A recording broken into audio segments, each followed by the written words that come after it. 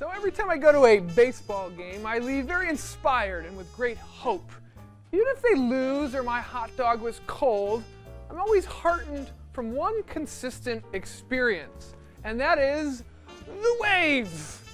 To me, not just a drunken bleacher ritual to pass the time, but an exercise in the power of the collective. One man or one woman with a vision to unite humankind in that stadium.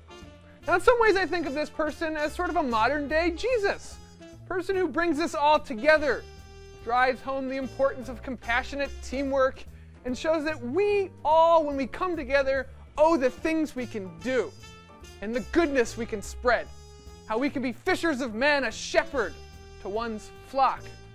So I say this: next time you're at a game and your team is losing by 10, and your beer is warm, and the cheese has congealed over your second inning nachos, proudly stand up, throw up your hands, and give some props to high above.